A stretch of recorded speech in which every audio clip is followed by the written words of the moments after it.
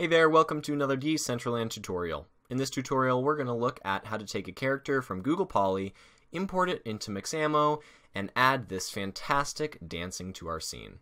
We're also going to look at how to allow some event handling to stop our dancer in mid-move. And we're going to look and cover some Blender basics and some GLTF exporting basics as well. For this tutorial, you're going to need a few different things on top of the Decentraland SDK that you should have installed. First of all, you're going to need a copy of Blender, which you can find at blender.org under their download page. With Blender, you're going to need the GLTF exporter plugin. There are a couple out there. In this video, I'm going to use the Kupoman GitHub version of the Blender GLTF exporter.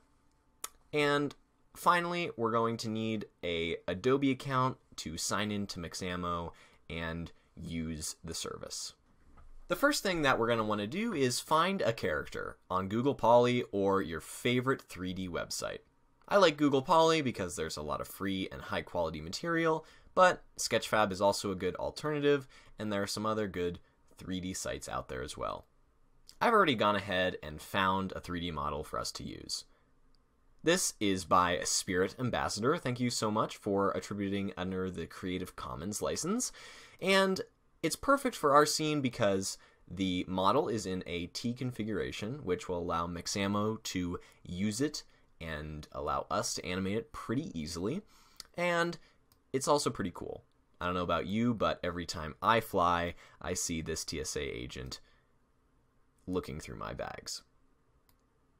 You can find your own model. I would suggest to look for a character with the similar T position, and you can follow the same steps using that character.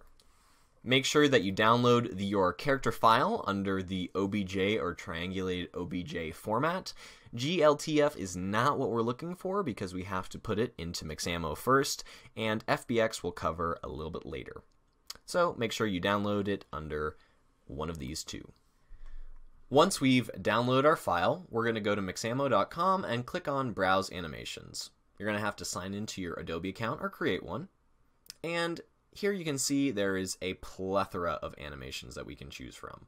But this character isn't what we really want. So what we're going to have to do is upload our own character and go through the creation of a new character skeleton. Click on Upload Character and then find our OBJ file and drag it in or select it. Once our file is uploaded, we're brought to the Auto Rigger screen, and we have to orient him to a T-pose. So you can use these tools to rotate, and this is how we want for our next screen. Now what we're going to do is place markers on the various parts of the body. These little circles here correspond to where the Auto Rigger will generate our skeleton. So I'm going to place the chin right on his chin, and since it's a perfectly symmetrical T model, I'm going to check and keep Use Symmetry checked and place the wrists on the wrists. At the same time, I'm going to put the elbows roughly where I can see the elbow seam right there, and the knees where the knees are.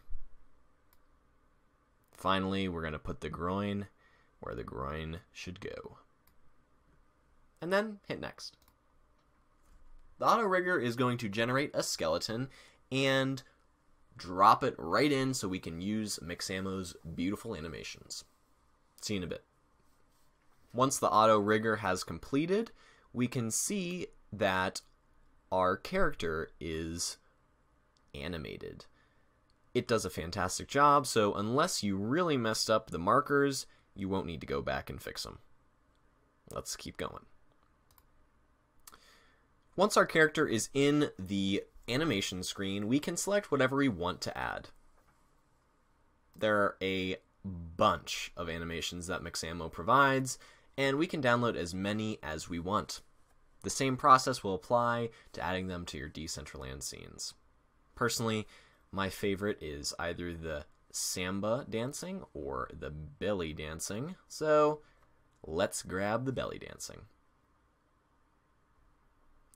With the character selected and the belly dancing selected, we're going to hit download, and the format that we're going to use is FBX, Under skin, you can select without skin and 30 frames and no keyframe reduction.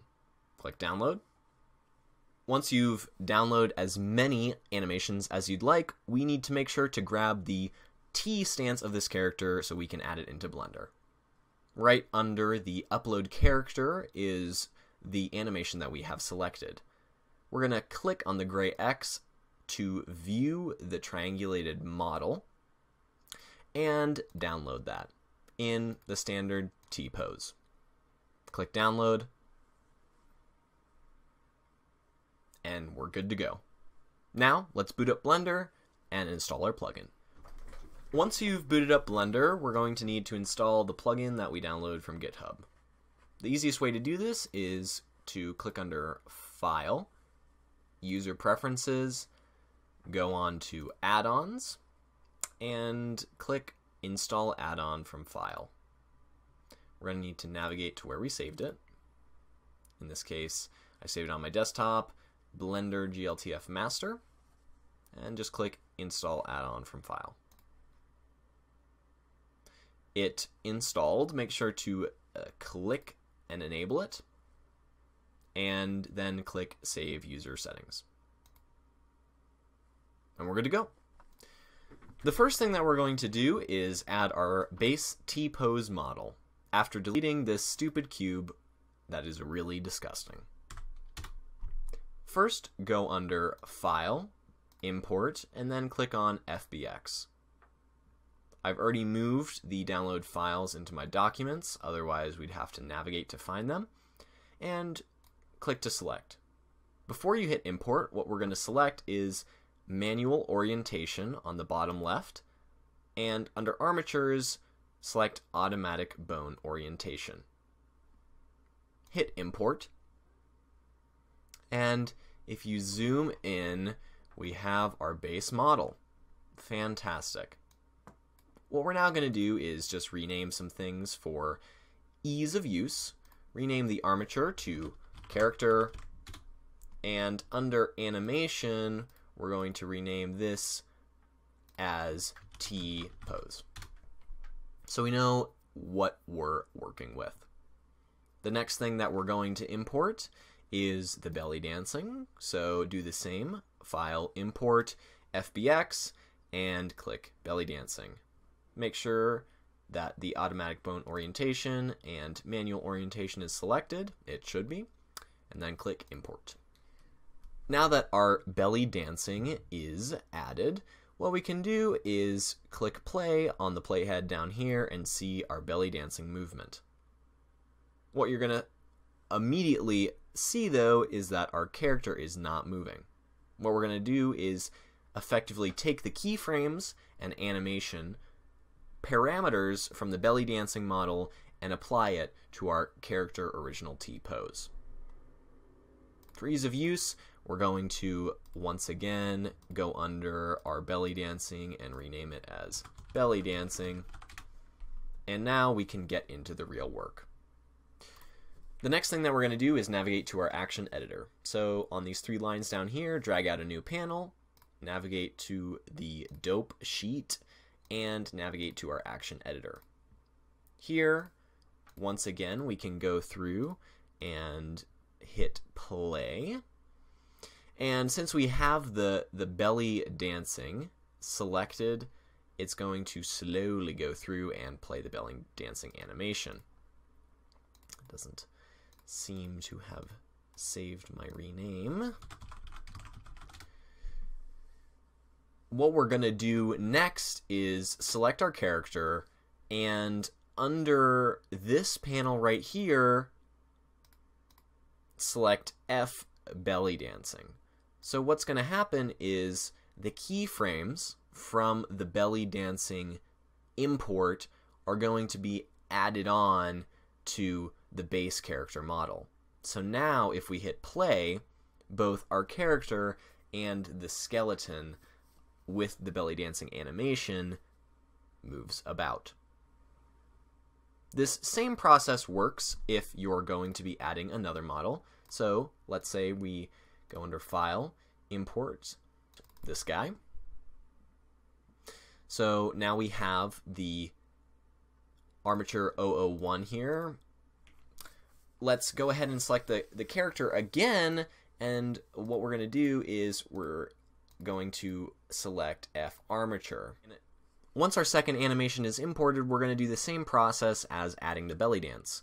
We're going to go under here and hit F armature. I didn't rename it.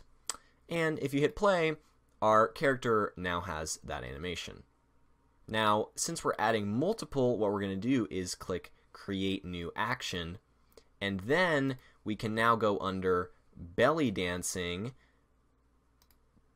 play it, and click Create New Action again, and we have all three of these actions saved under our character rather than our armatures. So let's say that you want a character with 9 or 10 animations. If you have 9 or 10 files, you can all add them under New Actions of your character model, and they will show up here.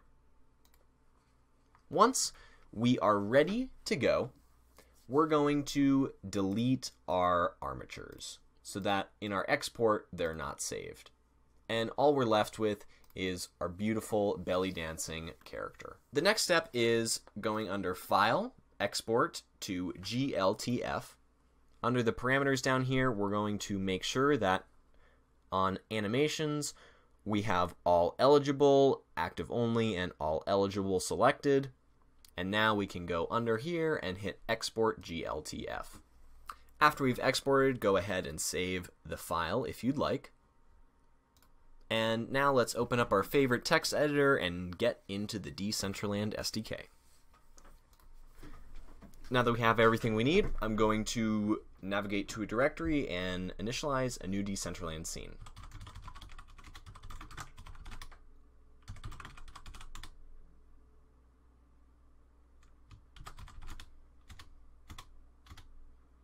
In this case, since our model has so many polygons, we are going to need to add more parcels than the initial one. I'm going to add around 6. Feel free to add as many as you'd like. I added a bit more than 6 there. With the new SDK, make sure to select Interactive. And it'll install the dependencies and we'll be good to go. Now it's just a matter of programming. I'm going to code some stuff and we'll come back once I'm done. Essentially what this code does is it adds a simple event handler that stops the dance state whenever the pointer is down. Apart from that, it's pretty straightforward. This code you can see in a previous tutorial where we talk about lighthouse rotating. And under here, the only thing new under the GLTF model is the syntax and also the skeletal animation parameters, which you can read more about on the Decentraland documentation. Another useful tool that I've found while working on Mixamo animations is the easy drag and drop 3.js GLTF viewer, which allows you to, after exporting your files, really easily drag them in and view the different animations that you have saved in the GLTF file. Here you can visualize what you have saved, you can visualize what they look like stacked on top of each other, and you can basically preview a lot in your browser. When we run our Decentraland preview, we have the scene that we were striving to create at the beginning. On a mouse button, the belly dancer stops, and once we release, he continues. There are plenty of things to build upon with Mixamo animations, and this is just a small preview of what's possible. If you have any questions, please refer to the Decentraland documentation or find us on our Decentraland forums. We'll be happy to help you out. Thank you for watching, and I'll see you again next time.